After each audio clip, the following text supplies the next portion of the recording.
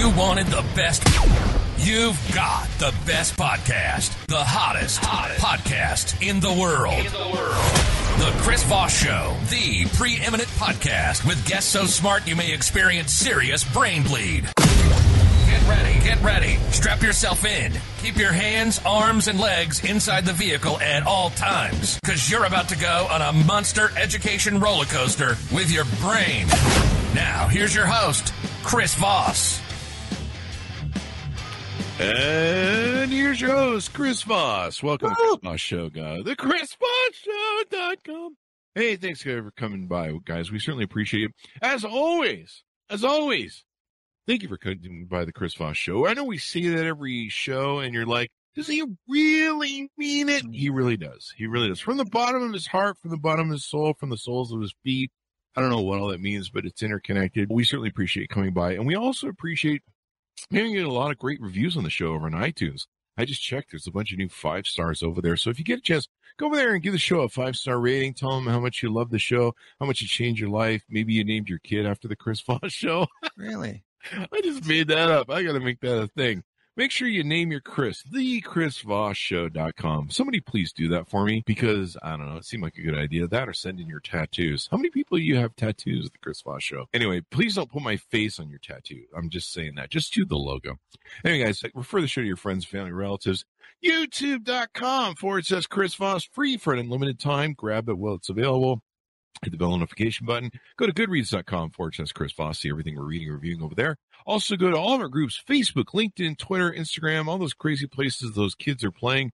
But make sure you subscribe to the LinkedIn newsletter. That thing is going crazy over there. It's even got this audio thing we haven't gotten a hold of yet, but we're working on it, where it can do audio rooms like Clubhouse. Also, the big 122,000 LinkedIn group. Subscribe to that as well. Today, we have another amazing author. I don't know, where do we get these guys? We put them in the Google machine, and we search amazing, brilliant authors to come expand our minds, make us smarter, because I'm about as dumb as a rock. Today, we have Mike Ulmer on the show with us today. He is the author of several books. This one is coming hot off the presses, March 11th, 22. It came out, and it's called Show and Tell Writing. A great short business book about how to write a great short business book. Wait, does that cancel itself out? He is on the show with us today. Welcome to the show, Mike. How are you? Thanks. I'm really great. How are you guys doing down there? We're doing good. I guess you're coming to us from Canada. Does that mean you're looking down on us? I am looking straight south, and whenever I look south, I don't like what I see. Bunch of crazy Americans. No, I just meant right here. When I look south, I see the dad body, and I go, oh, man, I think I'm going to keep looking north. Well, there's always that. Just keep the dad bod away from the wife. She'll be happy. So tell us a little bit of origin story about you, also your .com, so people can find you on the interwebs. Sure. So my website is called getcatapulted.com. Mm-hmm. And my story is that I'm a writer. I've had about 20,000 interviews. Wow. And when you do something 20,000 times, you get pretty good. And so my career was journalism. I traveled the world as a journalist, a great, great gig, met all sorts of famous and important people, around Michael Jordan and all those guys who went to the Super Bowl, the Olympics, and had a lot of fun, a great career. And now I'm helping people write their books. And that's really, really rewarding because there's just a profound need. Everyone talks about the need to write a book, but it's a little bit like Mark Twain said about the weather. Everybody talks about it, but no one does anything about it. I talked about it for, 10 years, and then finally put it out over coronavirus. Did you ever write it? Yeah. Finally. Good man. I tried putting one out when the iPad first came out. Yeah. And all the publishers were like, we're going out of business thanks to Steve Jobs. No, we're not doing it. I still have the letters. But no, the joke is that I took 54 years to write my first book, so I have my second book out when I'm 108. So this is really good. Show and tell writing, helping people learn how to write a great short business book. What motivated you to write this? You've got how many different books? I think I got about 14 or 15. I know it sounds silly because there's some that is sort of 95% me. I never know whether to count them or not. Sure. Yeah, no, it was just a thing where I wanted to be able to help people. There's just so much trepidation about writing, There's this thing about writing is that everyone you think does it better than you do. And so it's very intimidating. And my point is, that great guitar solo where Prince did, While My Guitar Gently Weeps, famous guitar solo. Just because you can't do that guitar solo doesn't mean you can't play guitar. It just means you can't be Prince. Yeah. And so you can just do rhythm. yeah, we all have the ability to write a great book because we all have fantastic stories. Our stories are our fingerprints. They're the only thing that distinguish. If you sell insurance and you sell insurance and you sell insurance, what's different? Well, what's different is the values that you formed and the journey of your life and how that underscores how you do your business. And that can only be told through story. I thought it was because I was pretty. No. Wow. We Canadians are sworn to truth up here. Feels, man. Wow. I know. We hurt people's feelings just randomly up here. I didn't know you guys are so vicious. You guys are usually so nice. I know. That's just your reputation. That's what we want you to think. Oh, wow. Okay. All right. Hey, don't send those brides I hired from Canada back. Anyway, so why a short business book and why not a long business book? Because the first purpose of any book is to be read. And people want a shorter business book because it takes less time to read it. And really, if you're writing 60,000 words, you're padding it. If you can't say it in 15,000 words, stop. Because you're just putting air in the tube. Anyone should be able to say everything they need to say in 15,000 words. Yeah, that's what I'm going to tell my editor next time. 15. That's pretty much what my editor did. They took my 80,000 words or whatever it was I wrote, and they handed me back like a page. And they said, they did you a favor. The only thing was keeping. They did you a favor. There's that great saying, I forget who it was, that said, I would have wrote it shorter, but I didn't have time. That's the truth. So I know there's a strategy where a lot of people will write short business books. In fact, I have a friend who gave me advice while I was writing mine, who's written like 60, and they're like really small. Like really how small? short, like very small. Like how many pages? They might be. I'd have to go look it up. It's been a while since I talked to him since the book came out, but we used to talk a lot on Clubhouse, and Clubhouse quit being a thing. They're really small. I think they're 5, 10, 15,000. I think they're not. They're really specific too. They're really like, here's how to do a task. But he uses 50 pages or 75 pages or 100 pages type of thing. Might be. Yeah. I'd have to go Google it up. But his key is, and he doesn't charge a lot of money for him. His key is he uses them list builders. Yeah, I believe that. He makes these cheap, really unique books, and then he uses them to build his list. So inside of his book, he's got a QR code, and he's got sign up for my coaching services, and it's really about sense. It's really Makes about consulting and list building. And I was like, wow, because lists are really, a great way to make money. So go ahead. There's two things about writing a book. The first thing is you get most of the value from it without people opening the book. Mm-hmm. The fact that you have a book is an instant credibility builder. Now, it's lousy if people read a lousy book. The other thing about a book is that the journey of writing a great book, you find out the story you need to tell every day for the rest of your life. Then you write the book. So what we do is we help people write that book. We interview them, and generally it takes about 3 or 4 hours for them to go through the entire process and have the book. Generally, we do deal with clients who have more money than time.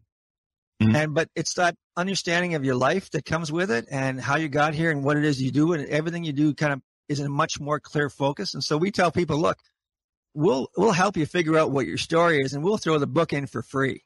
Because really the great value is that A, you have it, and B, we've helped you figure it out. Yeah, totally.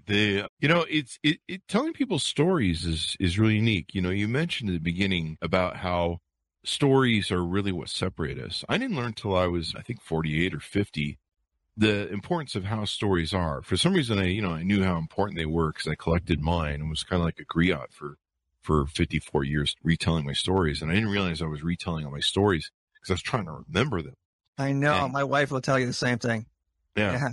And it's because she was hearing all your stories and going, seriously, this one again. They say that the wife has heard the husband's stories thousands of times, But the thing about kind of the show and tell thing, Chris, is that what we observe when we see something is far more powerful than what we're told. So if you show someone something and let them figure it out, that's how we're built, right? Our amygdala works, and we take information in, and we have to believe that information is real and we can act on it, right? Mm-hmm. So if someone tells me that that they're honest, or I see someone do an honest thing, seeing them do the honest thing has far more power. So the trick to great, convincing people that you have merit is to mix in the show with the tell, because you have to tell people stuff. So I'll give you an example. The movie The Big Short with Margot Robbie. Remember she's sitting in the bathtub drinking champagne, explaining to you trenches and financial things. That's a sheer tell, right? You're listening to Margot Robbie. That's a sheer tell. But all things that you observe about someone, maybe they don't even know that you're watching, or a story that you tell about how you stayed at something, or how you stuck with something, or how you valued somebody in your family. When someone hears that story, they're going, oh, okay, this is someone who has these qualities that I look for. And so to show and the tell are both really intermingled. And when you put them both together, they're really, really powerful. And that's how we're built. We have to draw conclusions.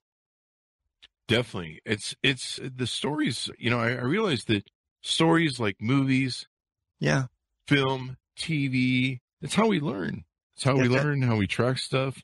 I just never realized how important they were, but I was carrying out these stories and just madly telling them to everybody. And I was starting to forget a lot of them, which is the sad part.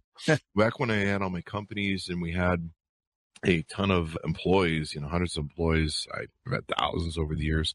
I could have written like 4 books on employee stories about all the craziness my employees put me through. And I never wrote them down. And unfortunately, a lot of it's gone into the ether. But, the fun part is now that there was a big relief when I wrote my book, and it's kind of half a memoir, and I put my stories down. There's been a big relief in my brain where my brain's like, finally, we got that on paper. Isn't that interesting? You needed to tell that. I needed to put my mark. It's a weird feeling that I got, that it's like, hey, I just did something that's going to survive me. Yeah. And it's going to be around at least as long as Amazon's around. There is an element of immortality, to it. When you have your book, you're showing those who come after what it was about, and you're telling them in real time. I did a book. I got a lot of books, so I'm in all sorts of libraries and people's homes, and it's awesome to walk into a library and find your book. It's cool. I've spoken to about 20,000 kids about writing, and they give me entire schools. And I go and I talk to them about writing. We talk about different elements of writing, about rewriting and about editing and stuff like that. And it's just the best. It's just the best to have. So I know what you mean. Having written a book, there's a great saying by Dorothy Parker who said, I don't like writing. I love having written. Yeah, because the editing process, oh my gosh. That's true, because writing is really hard, man. I mean, writing is hard, because as soon as you get a little bit better at it, you can't cheat people with the stuff that you put out yesterday. Right? So you have to make it better. So the bar is always climbing. You don't get any better. You just get faster. Yeah, hopefully so. We're working on the second, third book right now. So nice. That's good. So you help a lot of people. So you basically help people, coach them, get their book out. Do you show them how to do all the editing, all the promotional stuff? All we do is there's so much emphasis on Chris on marketing the book. Everywhere you go on Clubhouse, there's people that are going to tell you how to market your book. We're going to make you the #1 list. We're going to put you on, the Amazon list for this category. It's just such crap. Write a good book. Okay. Every great business book has 3 pillars. Okay. And here's what they are. There's a great proposition that really gets your attention, like the 4-hour work week, right? Something that twists your head over when you're walking by the bookstore and says, I got to look at that. It can be anything. It can be How to Win Friends and Influence People, which is a great title. But there's got to be something contrarian about it, something that really promises a benefit specifically to you. Who doesn't want a 4-hour work week, right? Who doesn't want Time Management for Mortals, which was such a good book? So it has to have a proposition, and then it has to have a backstory, your backstory that validates the proposition. The backstory shows the character of the writer. If you read something and the guy says, well, it just came to me one day, or you read something and the guy says, I worked at this for 15 years. I had 3 false starts, 2 businesses, 2 divorces. Everything went wrong. Finally, I figured out, who do you want to buy from? You want to buy from that guy because you know that he's got miles to show for it. So the backstory illuminates character.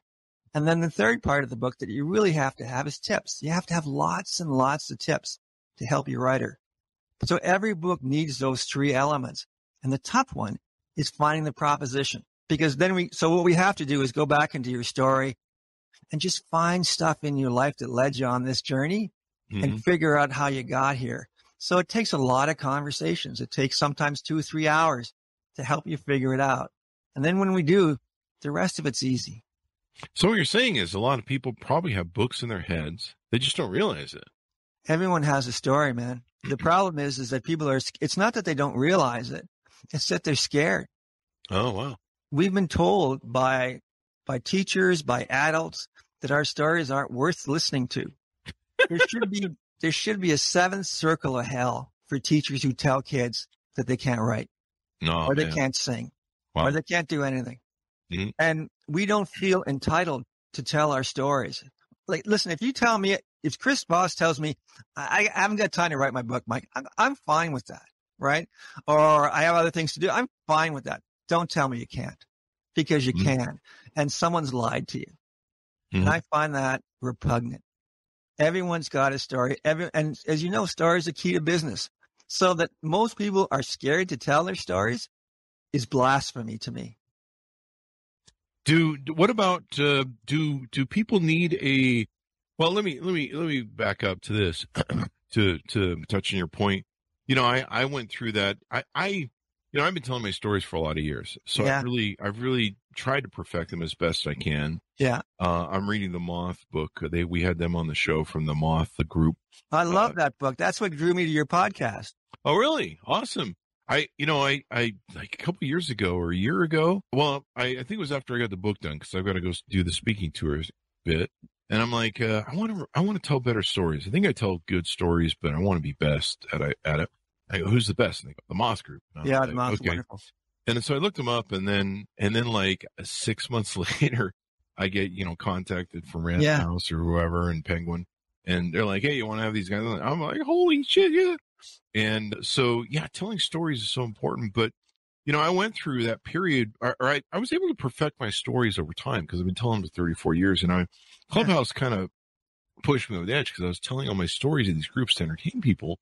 And they're like, these are really great stories. And I'm like, yeah, I've been telling them forever. And so as I was writing the book, I had those thoughts. I'm like, this is a lot of work, and I can't believe, is anybody going to buy this and read this? Is anybody going to care? Some of those self-doubt thoughts halfway through it. So people go through that, where they have this. We all feel that. Everyone feels unentitled. Mm-hmm. Everyone feels that their story isn't worthy. No one that does this every day doesn't feel what every rookie feels. Mm-hmm. It's really hard, man. I'm not going to sugarcoat it. It's really hard. And finding your own story by yourself is really, really hard. The analogy I make is, if you have we don't do our own appendectomies for a reason. If you're going to work with me, I'm going to make you occasionally uncomfortable. I'm going to ask you about things that maybe you don't want to talk about, because those things are really key. So can I give you an example? Yes, please. Sure. I have a client, a friend of mine. I did a book on him. His name is Ron Foxcroft. He invented the Fox 40 whistle, that really shrill whistle that you can hear. He cuts through, cement. It's a fantastic product. He's become a very wealthy man on it. Ron is one of those guys that was always such a hard worker. And he told me, I don't drink. He said, when someone tells you they don't drink, there's a reason why they don't drink, right? There's a story. It's either their story or their mom or their dad's story. Mm. And so I said, how'd you get along at home? And he says, well, I had a hard relationship with my dad, and he beat me every week. Just regular, he would beat me. And he was a mean drunk. Mm-hmm. And he would say, I should have, I would have, I could have. And Ron decided, after getting those beatings, that he was never going to be that guy. Mm-hmm. That he would never say, I would have, should have, or could have. And he became this fantastic entrepreneur. That's not a comfortable story to tell, but it's key to understanding who Ron is. Ron would not volunteer that story. Naturally, I wouldn't either. But when someone asks you and explains how important vulnerability is, and vulnerability is essential, then the story comes out. And that nothing in that book, and it's called the 40 Ways of the Fox. There's all sorts of business advice. There's great stories. It's just loaded with great stuff. People talk to him about the fact that his dad beat him, and my dad beat me too. And that shaped my life and gave me the sense of, so I never drank. Everyone tells a guy, I never drank. I don't drink. And generally, sons or daughters of alcoholics either drink or don't drink. Yeah. And so that's such an informative, really super important detail that he wasn't comfortable sharing. And that's why sometimes you need someone kind of pulling it out of you. Yeah.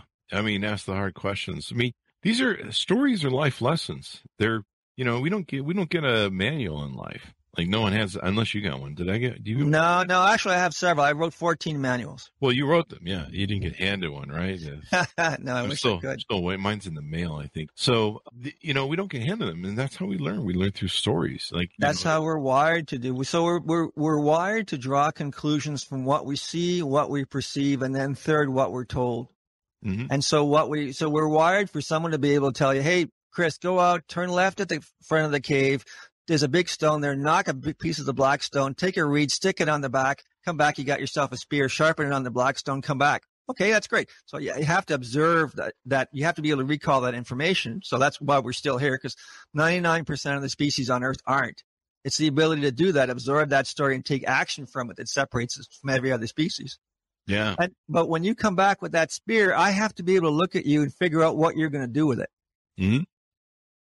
And so it's the ability to discern body language. It's the ability to draw a conclusion from the way you're standing, from the way you're looking at Gorg next door to me. All those things so I have to be able to absorb information, but I also have to be able to make a judgment based on all those other clues. And that's what showing and telling is. And you talk about short books. I remember I had one author on, and I was planning on writing like 100,000 words or 150,000 words. I think I was shooting for 150. And the first 35,000 were easy because I had these stories I'd been shaping for like 50 years. So I pounded that out like overnight. And I put my book out in 3 months, it was 3 months of writing, and then a month or so of editing hell. And then I think we waited for like a 2-month pre-promotion site. And I had a guy on the show, and he was published by a major publisher, and he's like, yeah, it's only 50,000 words. And I'm like, really? I was going to plan on writing 100,000. He goes, no, man. He goes, my publisher's like, no, throw all that crap away. He goes, I wrote 110,000 words, cut it down to 50. People don't have the attention span for it anymore. He goes, make it a second book. You've got to make it a second book. You've got to be pumping air into the tire if you're going to 100,000 words. There's just no one that needs 100,000 words. We don't have time. Yeah. You know what? It's a disservice to the reader. They want fast, disposable, fast information just the same way we do. Mm-hmm. So, tell them that one thing they have to remember. Can I give you an example, Chris? Yes, How are you doing for time? So we're fine. Okay. So here's an example. Here's a book idea. It's a fictional thing. So a guy's writing a book about planning, and he's goes to all sorts of financial planning, and he recognizes, because every day people come in and they tell him, I don't care who is going to implement my will, but I want to make sure the government doesn't get it. So they move around who the beneficiaries are. They move around who implements the will. They do all this stuff, and the result is chaotic. Families are destroyed routinely, right? It happens all the time, because they're so obsessed with beating the inheritance tax. Okay. Mm-hmm. The IRS reports that less than 2%, even less than 2% actually, of the wills in the United States generate an inheritance tax. The boogeyman does not exist at any measurable volume, right? The financial planner understands that. So he tells his clients, look, don't do that. Figure it out. You're worried about a tax that you're probably never going to have to pay anyway. Don't destroy your family. Mm-hmm. Okay. That is an example, a hook, a great hook, a great proposition. That then the person says, I did this for 15 or 20 years. I saw so many funerals. I could just pick the people out. You're going to fight with you. You're going to fight with you. They're going to screw this whole thing up. I went to see it over and over and over again. And finally I said, I can't take this anymore. I found out that only 2% of the population pays inheritance tax. And I realized this had changed my life, and it would change my practice. Okay. Wow. That's the backstory. Okay. The third element of the story is my dad was a very ethical man. And I would go to insurance. He would have people over, and I would listen. He knew people in the insurance business, and he would have people over, and they would advise the insurance company to settle, to pay the claim. And my dad said, yeah, it was really important for my dad to do the right thing and say the right thing. And I guess when I think about it, that's why I am the way I am about this. Mm. Okay. We're there. Now tell me all sorts of hints and stuff and devices that you can use to make this happen. Because now we have our book. We have the proposition, don't wreck your family over the boogeyman, right? Mm-hmm. We have the background. I had all this stuff, all these experiences, which brought me to this conclusion. So mm-hmm. that validates everything that you're saying. And you have the backstory that speaks to character, right? Mm-hmm. Honesty. And then you have all these things, ideas and clauses and stuff that you can use, measures and means that you can use to avoid this happening. Those are the three elements of the book. If you have those, you have a great book. You don't tell any part of your story to take your, to sort of get it off your chest. Mm-hmm. Every word in that book should be of utility to the person that's buying it. They're giving you all their attention. They're stopping everything in the world to read what you have to say. Yeah. Everything you do in that book should be to their benefit for them. Yeah. So don't tell stories just because you think it's a funny story. Tell a story that's going to illuminate who you are and how you can help them. Definitely. And you know, I can't remember if I was in the editing process or at the end, and I was really struggling with, I had a lot of people that were in my ear and a lot of vendors that were in my ear. I had one friend that was like, don't do a memoir, write a definitive novel, or not a novel, but a definitive dictionary or encyclopedia on what leadership is. And I'm like, oh my God, like, you know, Peter Drucker style thing on leadership. And then I had all these great stories that we'd gotten down, and, you know, I was just all over the place. It was a fight over the structure of the book at that point because I didn't do a pre-structure.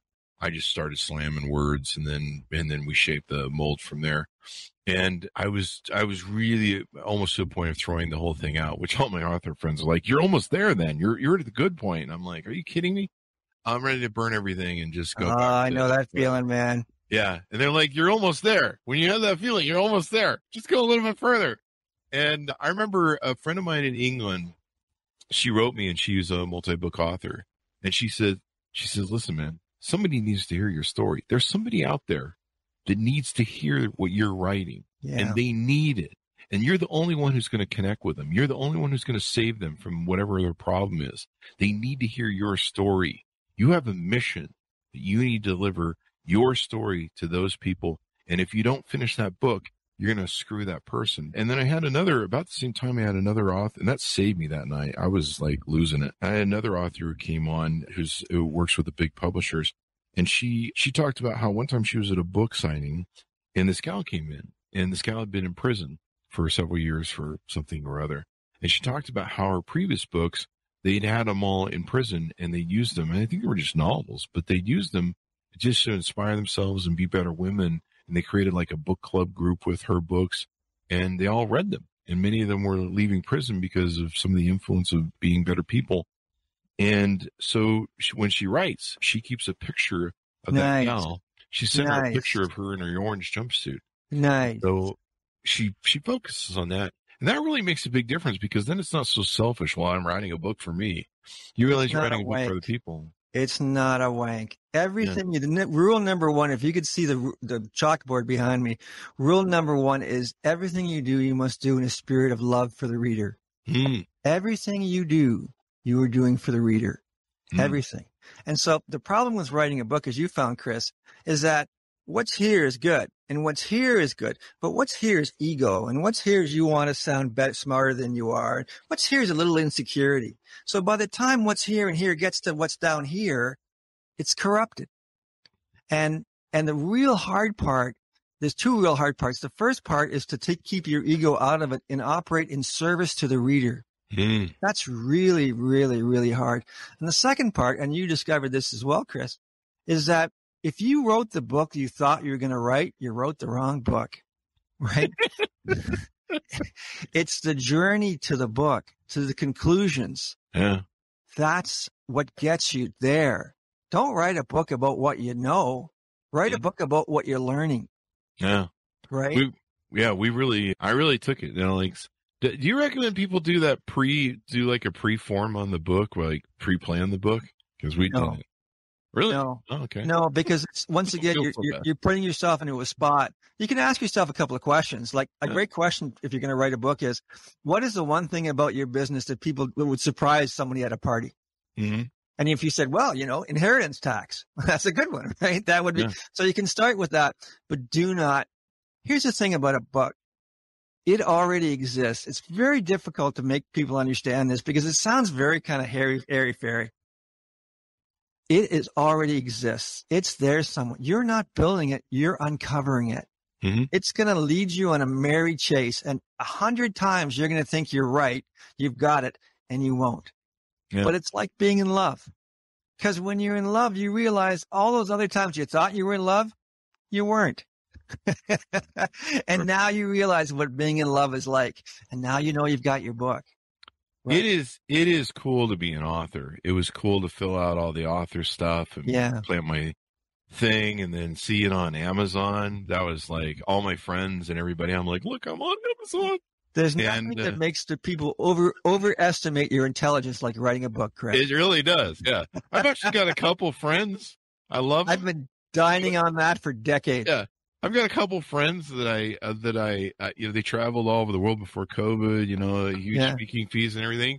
I found it was like, I need to fucking read their book, and I'd go buy their book and I'm like, it'd be like type that was like this large and just horrible origin stories. And I'm like, serious? You built this career off this thing? And not everyone's booked that, but there's a couple ones that are real standouts. That's like, and then I realized that a lot of people don't read books; they buy books and listen to books, which is great. And that's what I did too. So yeah.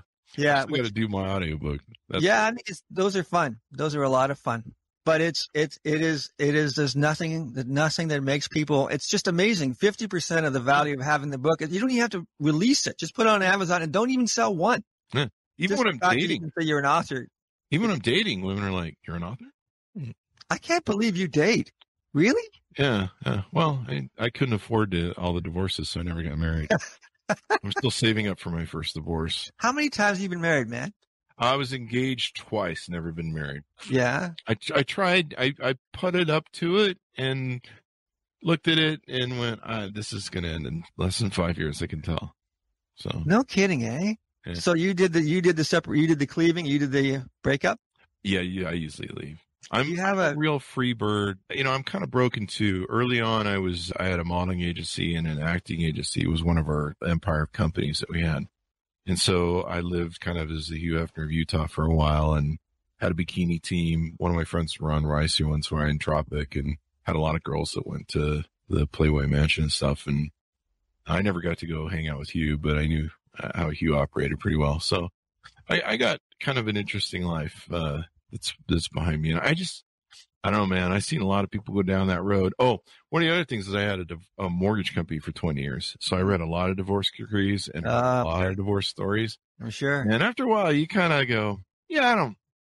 No, man, I got it right the first time. I met my wife when I was 18 years old. And, now we didn't know at the time, but what she was doing, she was like, she was stalking me. You can't say that now, but she was absolute. I tell her that you were stalking me, and she laughs at me. I met the perfect woman when I was 20, man. I was so lucky. When I was 18, actually. That's what you got to do. I mean, that's what they're finding now with the data. You've got to get those girls that don't have a high body count, and they've all my friends that are still married, they married in high school. Yeah, I find that to be really true. And I think that 30-year-old women come already pissed off, and I don't blame them. If I had to deal with the goofballs that they've been dealing with, guys that are sending them all these photos and stuff, I'd be pissed off too. Anyway, any hoozle. So the other question I want to ask for you is, I guess you recommend people self-publish. What's the difference between self-publishing and using a big publisher, in your opinion? Well, a big publisher is almost impossible to get. Lists are getting smaller. Publishing houses are closing. And we have the tremendous advantage of being our own media companies. All of us are our own media companies. So you can self-publish, and so what we do is everything up to the moment that you roll the book off the line, we do. Mm-hmm. So we'll pick the cover out for you. We'll edit it. We give it the anywhere 10 of Dutch copy edit. We do the interviews. We format everything. The book looks great. And then you just roll off it. And that's the beauty of it, because you can do anything with that book. And it's such a powerful tool. But I just write a good book. Don't worry about marketing it. Don't worry about lists. Don't worry about any of that crap. Write a great book. Everything else will take care of itself. Yeah, I mean, you can get a good speaking career going. It's like, I remember even doing speaking, people would always be like, "Do you have a book?" And you're like, "No." And they're like, mm. I was really lucky too, because I was shooting for publishers, and I was hoping, because we have so much. I mean, we have a great relationship with all the publishers. They book all their people on our show, and I'm like, maybe I can find an in or some way to make this work. I'm already friends with the part of it, the editing crew, and so, or at least the PR crew. And so I was going to shoot for that. And I had one of my friends call me up who's a very large name. And she got a fairly good offer. And she's like, don't do it. Self-publish. And the control that you have over copyright. And, if I want to go back and edit something, I can do it. Yeah. It's really great. We actually flipped around the book, the structure of the book a week or two into it. There's so much more power. And she got talking to me, and I was like, holy crap. And they bury it pretty much with all the advertising they do and everything they put into it. Trying to get beyond your advance is quite low.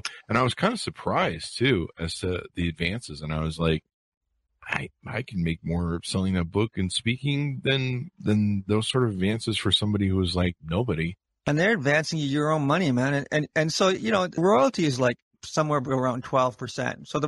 So 50% of the markup of the book happens in the store. Okay.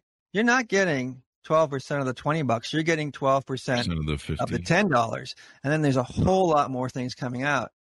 Really, books are not really very profitable things through the major publishing houses unless you have a hit. And, that's really, really hard to do. So, and so rather than take that 1 in 1,000 chance, write a great, awesome book and use your only social media, all the elements that you have, because we are our own media companies, to promote that book and have control over every word, every comma, every syllable. Yeah. You can go back and change it. You can go back and edit it. You can cut it into pieces. Once you give away that copyright, anytime, like my friend was like, I wanted to go change something. And a lot of times you don't get to pick the cover of your book. You don't get to pick the title sometimes. A lot of authors will tell me, in the green room, they're like, I didn't even get to pick that stupid title. No, I know. I'm like,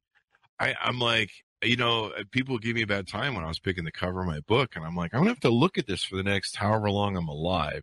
Yeah. So I don't want to be in a book signing, hating myself, going, I hate this cover. Why the hell did I do this? So I'm going to find something I love. One of the things I was looking over your website as we were talking. Yeah. How long does it take to get my book back? So do you interview people and then you have somebody go write the book? Or so no, what we do is I interview them or one of our staff members interviews them. So there's two things. We're sort of getting into helping people sort of write their book, because there's a real market there. People just want some help. So we're kind of figuring that out.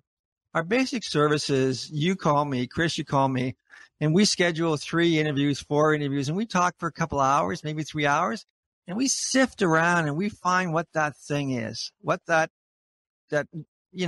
really, really great hook is, that proposition that's yours. And sometimes that takes forever. I had a friend that was writing a book. We were writing a book about servant leadership.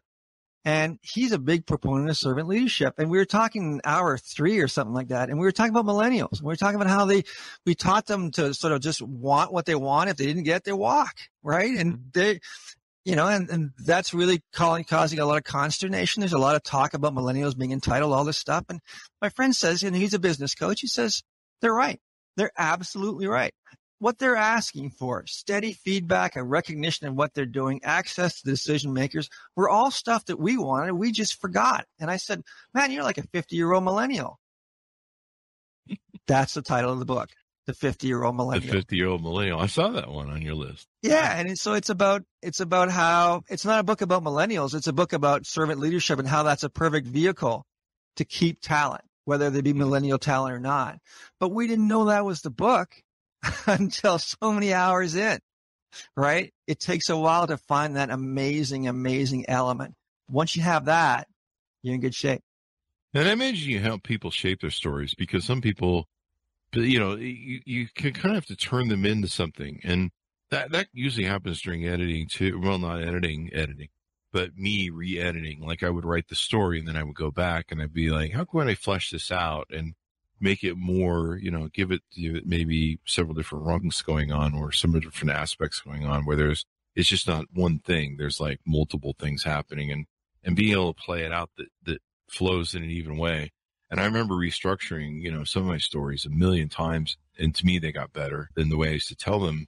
And of course, the telling it in a book format is a whole lot better than just telling people a story, because there's a lot of nuances and a lot of kind of segues that kind of offshoot. Sometimes you can put that in the book, but people don't really like to hear that in a verbal story, at least in, I don't know, my opinion. But yeah, as we round out the hour, anything more you want to touch on or tease out about what you guys do in your service and the book? No, that's really kind, Chris. Really, we're looking for people that know they want a book, want to write a book, and just don't know how. They don't necessarily feel entitled. Maybe they have a bit of money because they weren't spending over COVID, and they want to push their business to the next level. Maybe they want to get into some speaking engagements. Maybe they want. The other great thing about a book is that you know what your story is, as I mentioned, for the rest of your life. And you can spin all your social media content out of that, right? Yeah. You've got your story. You've got the book. The book is your script. That's it. You're done. Just excerpt from the book and riff off your book. Never have to worry about what your social media is going to be again. Yeah. It's pretty handy. That's a pretty handy thing. So the name of the website is, as I do the shameless plug, is Get Catapulted, CATAPULTED.com. Mm-hmm. And if one of your listeners just wants to talk about it, we just book a 15-minute call and we explain the process and we kind of kick around their story, and maybe I can help them. And if we can just send them on their way with an idea or two and that's enough for them, well, then that's enough for me. There you go. Lots of good comments. People have been loving what we've been talking about. The other thing you touched on is when you do a book, it's a great business promotion. Like we just had the meetup.com CEO on. He was promoting his business. I think there's a GoPro or 1-800-GO trash guy or whatever. We had another guy on who's a blue collar guy who talked about how to become a multimillionaire in blue collar business, which no one really talks about. Like chasing back. And they're great like advertisements for your business. And so you can do that and take that to the next level. And it really does. Like, I think the 1-800 guy, I've seen him all over LinkedIn. It's the 1-800 trash guy where you pay to have the trash bins brought and they fill them up. So the guy's like everywhere, and he uses it everywhere on LinkedIn. And he's got a book and everything. And it really is fun to be an author. Man, I've loved it. I've loved being one. I've loved telling people, what do you do? I'm an author. And every word is your own, because we've talked to you, because we've interviewed you. So what we do is we take the transcript and we shape your book with it. So every word that's in that book, you said. Yeah. Right. Yeah. So it's really, really powerful. So you don't have to go on a ghostwriter. They just basically write your book and go, here it is. Yeah. And maybe it's about you and maybe it's not, or it's really just fiction. Yeah. But your book has you spoke every word that's in that book. There you go. And that's really powerful. Yeah, definitely. Well, it's been fun to have you on the show, Mike. Thank you for having me. I had a great time.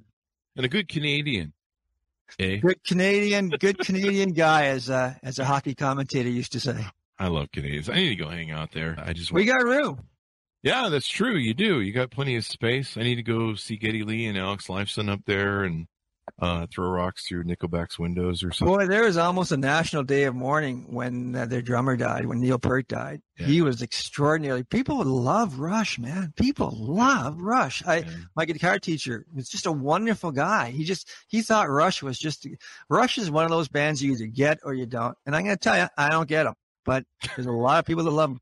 Well, you guys put out a lot of great comedy up there, too. I mean, some of the great comedians out of Second City and stuff. Mike Myers and all those guys, yeah. Jim Carrey, yeah. Some people think that's because Canadians sort of have this, they're the quiet person in the room looking at the really extraordinary people, and they're the ones that are taking all the notes. Yeah. And so when they turn around, their humor is it's like seditious, really, when you're laughing. It's like the greatest humor is the intersection between truth and surprise. When you say something that's really funny but really true, it just brings the house down. And you have to be someone who observes. And as Canadians, we spend a lot of time observing pretty interesting stuff south of the border. That's true. You got to watch our crazy murky stuff going on that we're always up to. We're the crazy drunken brother. We are, as Robin Williams said, being a Canadian is like living above a meth lab. That's pretty much true, especially these days. And it'll probably get worse. And we're trying to import some of that up to you guys. You guys had that big trucker thing going. Oh, man, that was bad. Like here in America, those guys would get dragged off on the first day, and they should be. Those guys were terrorists. They were terrorists. They're going to overthrow the government. I voted for that government. Thanks. Did you see what we did in California when they tried that? What'd they do? They egged the crap out of the trucks when they passed through town. They got egged. They had to leave because they're getting. I'm okay with that. It was kind of, but yeah, those trucks sit there for that long was just amazing to me. I'm like, here in America, man, we tow shit. We don't fuck around. The thing was that they came and they came into a milieu, a country. There was no precedent for that, right? And so they had no natural predators. Here in America, we have lots of natural predators. There you go. We are the natural predator. That's why we waited for 3 weeks until we got rid of them. This is so polite. Here in America, we're just like fucking be assholes to everybody. That's how we're gonna die. Nah, man, I don't agree with that. I find you and I were talking earlier, man. I think that there's so much good there. I really do. Well, I think President Obama said it the best. He said the American democracy is not perfect, and there's something in our Constitution. What does it say? We're striving for a more perfect union, and that strife never stand. He goes, but we tend to zig and zag, and the hope is we always zag back. So anyway, thank you very much, Mike, for being on the show. We really appreciate it. Thanks for coming by. Great fun. Thanks for having me. There you go. Thanks to Monis for tuning in. Go to youtube.com/Chris Voss. Hit the bell notification button. Go to goodreads.com/Chris Voss. See all the groups on Facebook, LinkedIn, Twitter, Instagram, and remember to refer the show to your friends. Thanks for tuning in, and we'll see you next time.